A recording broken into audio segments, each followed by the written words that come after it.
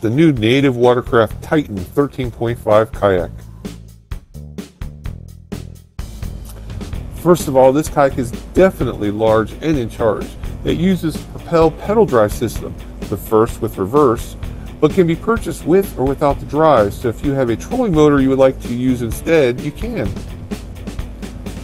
The large open deck offers unsurpassed stability and room to move around, making it perfect fishing and standing. Some of the other unique features in this boat are easy to reach horizontal rod storage with rod tip protection, elevated first class seating, is designed for comfortable transitions between standing and sitting, and with the extra long tracks that can be moved out of the way for a walk around deck.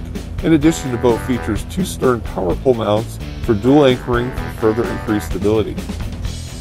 The Titan also contains an interior foam layer which adds flotation for safety but primarily increases stiffness of the plastic without adding more weight.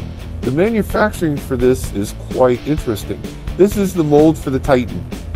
The kayak is molded in the regular motor-molding process with the colored plastic lining the mold as it rotates in the oven.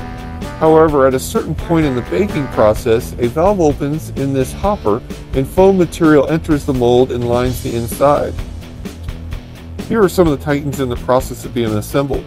The power pole mounts, split paddle storage clips, floor hatch, some of the anti-slip standing pads, staging rod, cup holder, rudder system, and the stern carry handles are already installed. But the seat tracks, horizontal rod storage protectors, the bow hatch with the storage, the hull storage, and the groove tracks have yet to be installed.